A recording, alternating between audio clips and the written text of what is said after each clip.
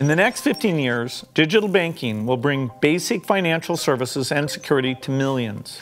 It will give the poor more control over their assets and help transform their lives.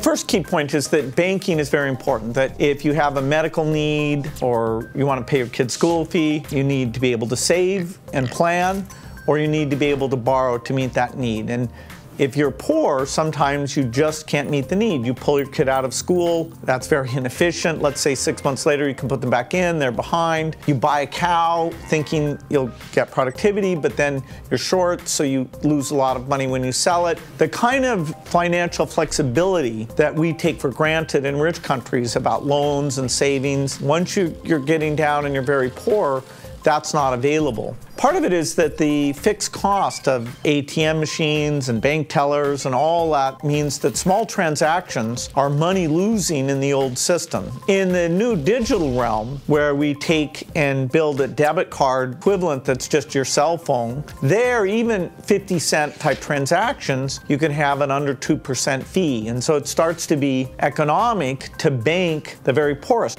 There's a need for a utility type service that lets you move money when you want to pay someone else, pay a store, or if you want to switch your account from bank 1 to bank 2. And so a lot of our work to get this low-cost digital debit card using the cell phone going is making sure the regulator has set up the right safeguards, and that includes a money transfer system that has very low fees and insisting that every bank that's licensed connect up and have these reasonable fees.